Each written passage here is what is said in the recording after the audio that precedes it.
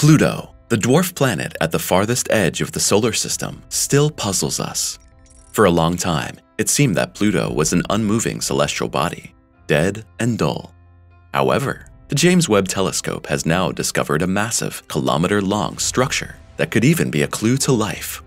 What this means now, whether Pluto harbors an unrecognized secret or might become a proper planet again, you'll find out in this video.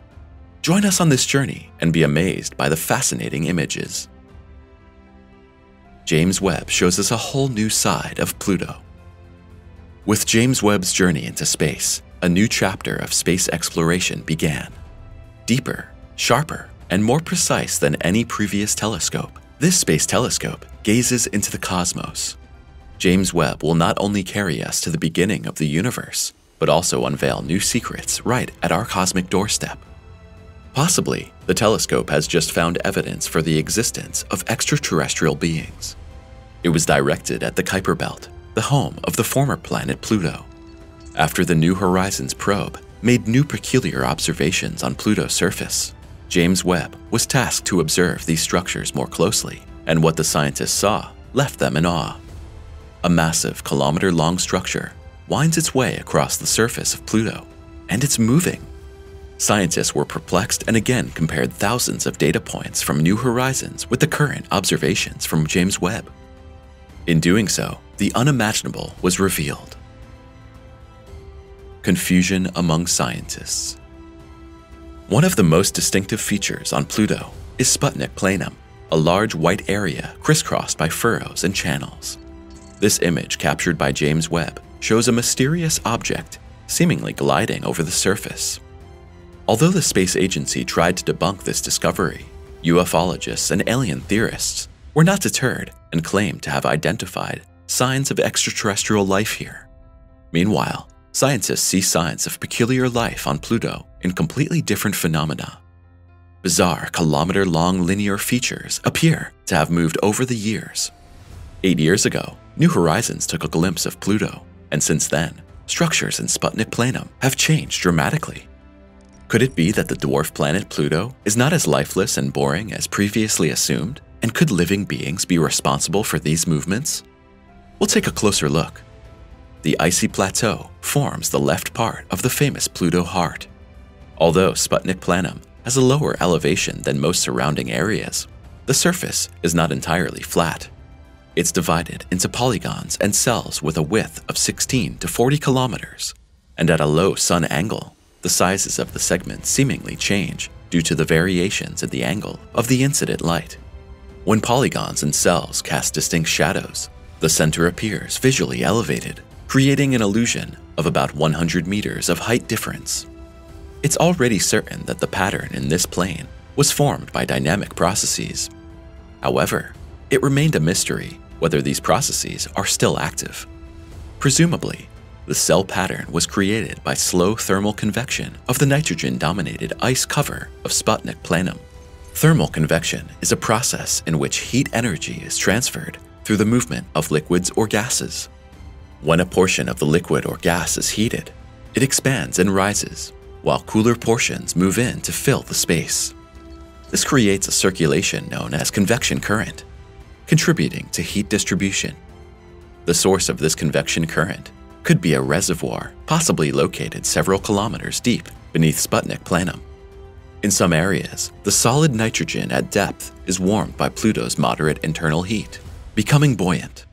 It forms gray lumps, then cools down and sinks again, starting the process anew.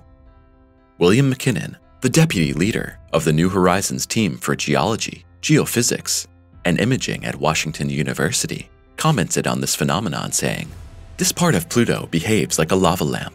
Only in this case, the lava lamp is nearly 1,000 kilometers wide." Computer models from James Webb show how clumps of inverted solid nitrogen can slowly change and form structures over millions of years. Along the rippled edges, cooled nitrogen ice falls away, causing the cells to shift visually. In fact, James Webb's images reveal several active triple junctions, providing a particularly lively view of the structure. However, this is unfortunately not an indication of the activity of any life form. What is happening in Viking Terra? The informally named region Viking Terra on Pluto has already been thoroughly studied, with researchers comparing data from New Horizons with that of the James Webb Telescope. These images were taken at a distance of only 49,000 kilometers and revealed another phenomenon that caught the researchers' attention. Traces of bright methane ice were found at the crater edges. More precisely, it's an accumulation of dark red tholins, small soot-like particles that form through reactions of nitrogen and methane in the atmosphere. These particles give Pluto its typical red and white appearance. In regions where the surface appears smooth, the reddish material is noticeably thicker, and thanks to the long-term comparison, scientists have observed that this material also moves and forms channels. This process suggests that Pluto is geologically much more active than previously assumed. Thanks to the new images from James Webb, researchers have reconstructed that the many craters on the planet were formed by ice fracturing and evaporation. In addition, there are some overlapping impact craters. On the whole, Pluto's surface seems to be shaped by geological processes that are still active to this day. Based on the data collected by the NASA New Horizons spacecraft in 2015, scientists have created a model of Pluto, according to which the dwarf planet has a solid core primarily composed of silicate rocks and metals like iron.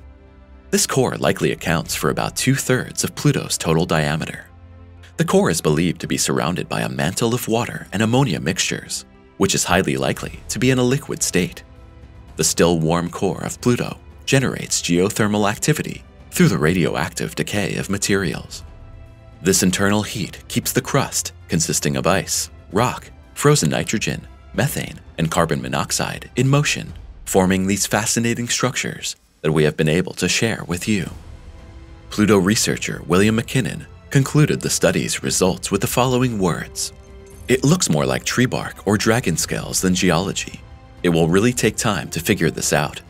Perhaps it's a combination of internal tectonic forces and ice sublimation driven by Pluto's weak sunlight." Pluto in true colors.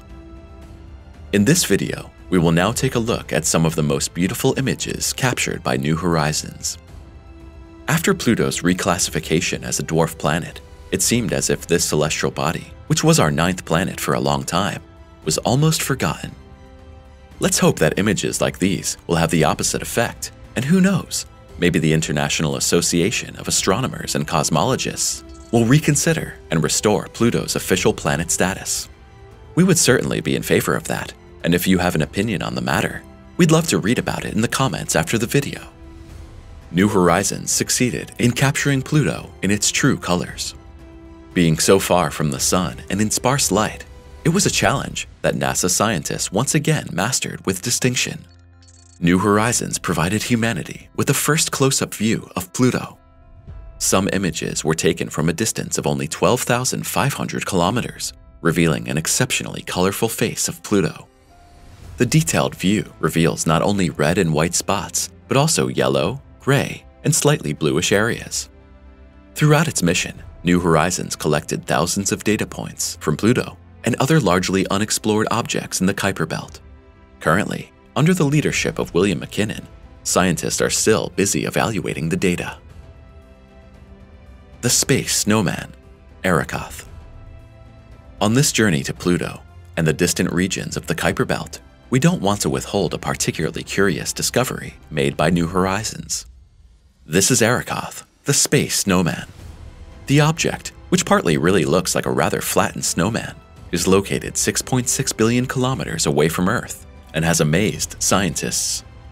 Before New Horizons flew by, no human had ever seen this peculiar part. Today, it's considered the farthest object ever explored by a spacecraft. Arrokoth likely formed through a gentle merger of two objects that once orbited each other. It would be a bit like if the Earth and the Moon suddenly stuck together. A pretty unusual concept, right? Researchers are just as fascinated by this object as we are, and naturally wanted to know what processes led to this unusual duo. The analyses revealed something astonishing, because the larger of the two lobes turned out to be a pile of 12 rocks clustered around a large disk. Arrokoth may have formed as a byproduct of the fusion of two larger objects. When objects merge at high speeds, their rotation ejects material and form circular bodies. These bodies can even fuse at relatively low speeds in the Kuiper Belt. Due to their low gravitational forces, Arrokoth's components merge slowly, creating this unusual shape. Scientists suspect that many more peculiar objects exist in the Kuiper Belt, and over the past 20 years, many more mini-planets have been discovered there. The discovery of Eris, Haumea, Makemake, and many others ultimately led to Pluto losing its planetary status. Suddenly, Pluto became just one of many, and as astronomers didn't want to keep adding more planets to the list, the category of trans-Neptunian objects or dwarf planets was created. The Kuiper Belt and trans-Neptunian regions remain some of the last great mysteries of our solar system. James Webb has several observations planned for this distant and dark region. The new super telescope will provide us with entirely new views of mini-planets, asteroids, objects like Arrokoth, as well as clusters and groups of rocks. We are staying updated and looking forward to sharing the latest images from James Webb with you soon. In the meantime, tell us what you think about the peculiar structures on Pluto's surface and whether you can imagine the existence of simple life forms like microbes on this planet.